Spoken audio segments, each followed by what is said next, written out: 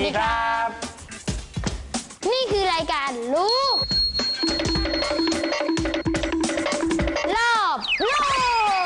กวิทยาศาสตร์ครับรายการที่จะพาน้องๆทุกคนนะครับไปไขความลับของสิ่งมีชีวิตพืชพลังงานและปรากฏการณ์ทางธรรมชาติด้วยวิทยาศาสตร์ครับ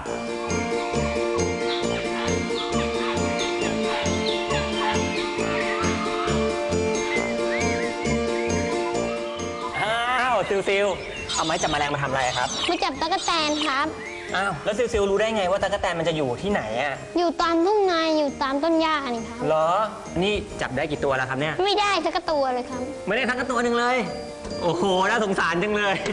อันนี้นะครับจริงๆแล้วเนี่ยตั๊กแตนในโลกของเราเนี่ยนะครับมีมากมายหลากหลายสายพันธุ์หลากหลายชนิดเลยนะครับแต่ที่คุ้นหน้าคุ้นตาในบ้านเราเนี่ยก็จะมีตั๊กแตนหนวดสั้นตั๊กแตนหนวดยาวแล้วก็ตั๊กแตนแคระครับแล้วตอนมันเป็นเด็กๆมันจะเป็นหนอนเหมือนผีเสื้อหรือเปล่าครับถ้าอย่างนั้นเนี่ยนะครับเราต้องแอบไปดูตั้งแต่แม่ตั๊กแตนวางไข่ครับไปดูกันว่าตั๊กแตนเนี่ยเกิดและเจริญเติบโตกันมาได้อย่างไรมันกำลังวางไข่อยู่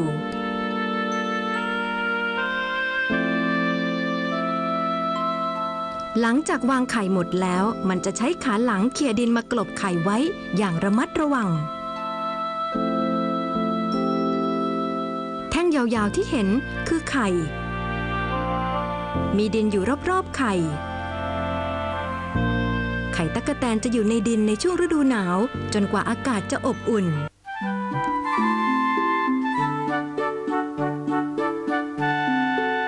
เมื่ออากาศอบอุ่นในฤดูใบไม้ผลิไข่จะฟักตัวและตัวอ่อนจะโผล่ออกจากดิน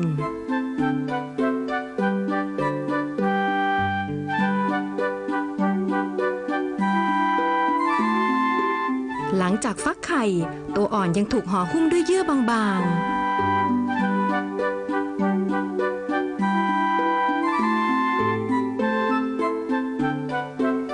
ตัวอ่อนลอกเยื่อหุ้มออกและดูคล้ายกับตัวเต็มวัยมาก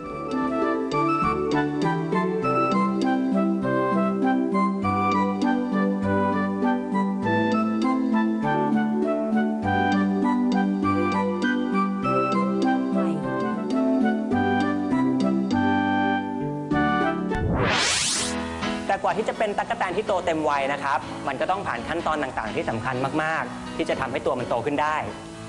แล้วตั๊กแตนกินอย่างเดียวไม่โตหรอครับตั๊กแตนกินอย่างเดียวเนี่ยไม่พอนะครับเพราะว่ามันต้องมีขั้นตอนต่างๆที่สำคัญนะครับที่เกิดขึ้นซ้ำแล้วซ้ำอีกที่จะทำให้ตัวมันโตได้เต็มที่ครับนี่คือครั้งที่2แล้วที่ตัวอ่อนลอกคราบตัวอ่อนห้อยหัวลงมาจากลำต้นของต้นไม้ร่างใหม่ของมันกำลังออกมาเมื่อตัวอ่อนเติบโตค่อนข้างใหญ่ปีกเล็กๆจะปรากฏอยู่บนหลังของมัน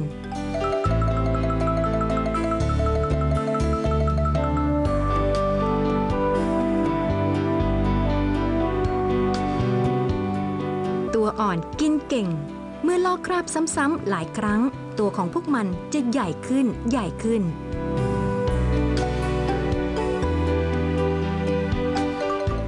นี่คือครั้งที่4ที่ตัวอ่อนลอกคราบของมันตัวอ่อนสามารถใช้น้ำหนักของตัวเองในการลอกคราบออกอย่างง่ายดายโดยการห้อยหัวลงมา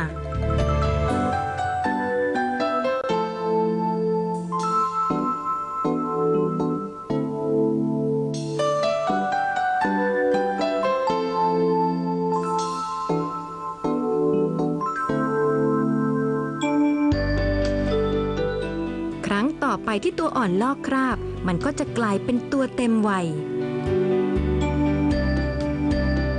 ตัวอ่อนตั๊กแตนลอกคราบ5ครั้งในช่วงที่มันเติบโตกลายเป็นตัวเต็มวัย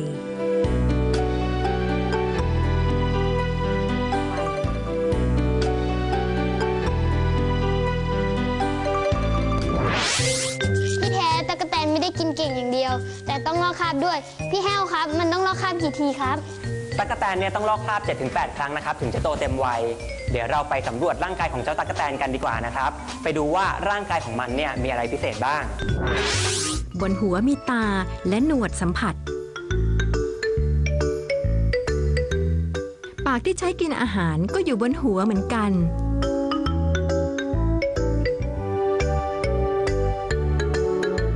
ข จะแยกแยะหัว อก และท้องได้อย่างชัดเจน3ส่วนนี้ประกอบกันเป็นร่างกายตั๊กแตน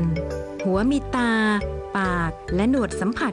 อกที่แข็งแกร่งมี6 ขา ท้องของมันยาวและอ่อนนุ่ม พวกมันเป็นตั๊กแตนขนาดใหญ่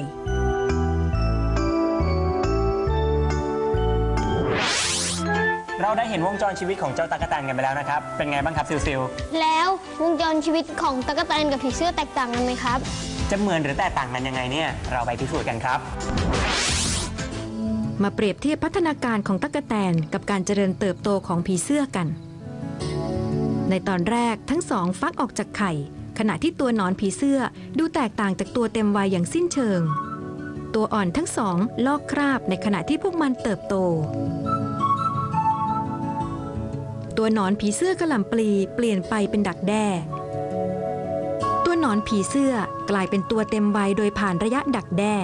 แต่ตัวอ่อนตั๊กแตนจะเปลี่ยนจากระยะตัวอ่อนกลายเป็นตัวเต็มวัยเลย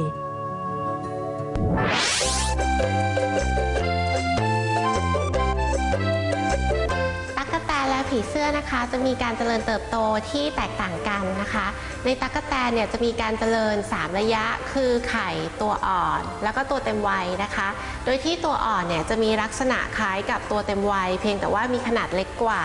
นะคะแล้วปีกก็จะสั้นกว่าแล้วก็ระบบสืบพันธุ์เนี่ยยังทำงานไม่ได้นะคะในขณะที่ผีเสื้อเนี่ยจะมีการเจริญ4ระยะคือไข่ตัวอ่อนหรือหนอนนะคะดักแด้แล้วก็ตัวเต็มวัยระยะที่เพิ่มขึ้นมาเนี่ยคือระยะดักแด้เป็นระยะที่พักตัวนะคะไม่กินอาหารแล้วก็อยู่นิ่ง